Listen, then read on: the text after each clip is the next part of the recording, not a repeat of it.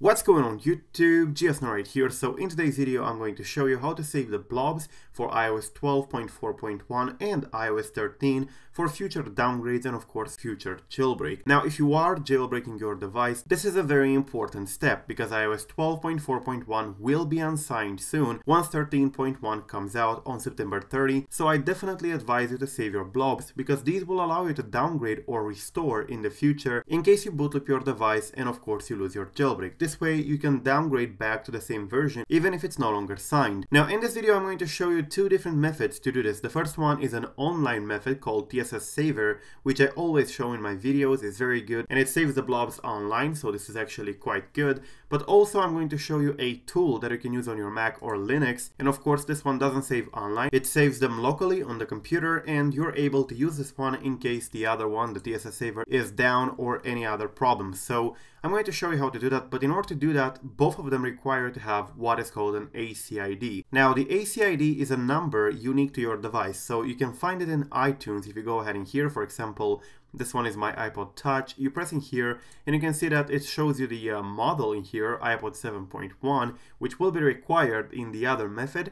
And of course we're going to have to take the ECID, so we press a couple more times, and this one is the ECID. Now a misconception that I often hear is that you have to update to whatever is the version you're trying to save the blobs for. That is fortunately not true. I'm running 12.2 on this device and I'm jailbroken, and I want to save the blobs for iOS 12.4.1, but I do not have to update to 12.4.1 to do that, so I don't have to lose my jailbreak to save the blobs.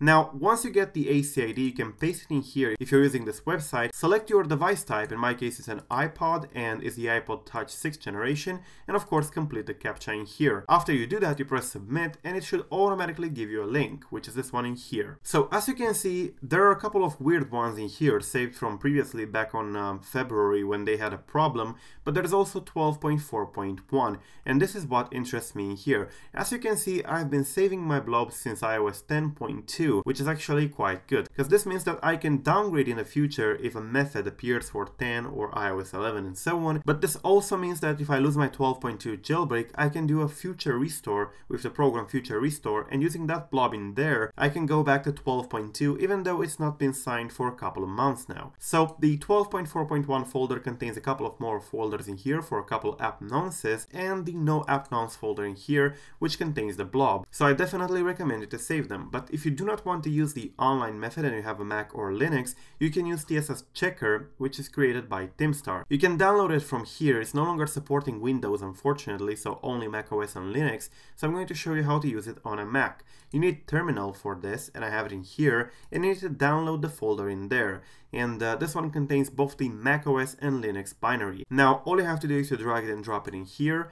And of course I'm going to make this one bigger. You can see that the program runs and it gives you the parameters that it accepts. So to save the blobs we have to call it again, and we have to pass a couple of parameters to it. So the first one is -d, which is basically for device model, and in this case it's iPod 7,1, and then of course we have to pass the iOS version for which we want to save the blobs, 12.4.1 in my case.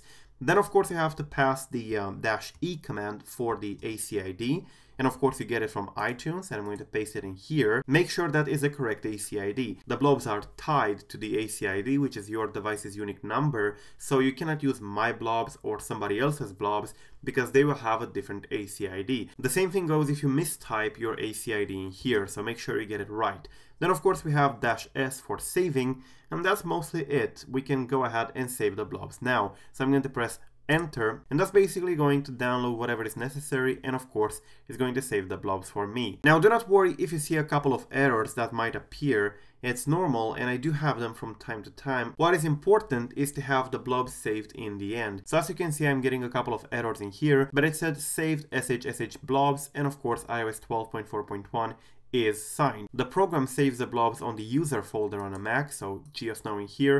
You can see that I have a file in there, which is basically the blob file, and if I open it with Xcode or whatever, you're going to see that it actually is a valid blob. So the files are saved locally, and if you lose them, you're not going to be able to downgrade. So as you can see, it contains whatever a normal blob would contain, and the generator in this case is this one in here. So yeah, the same thing goes for iOS 13. For the online method, that one would save anything that is signed automatically, so you don't have to specify.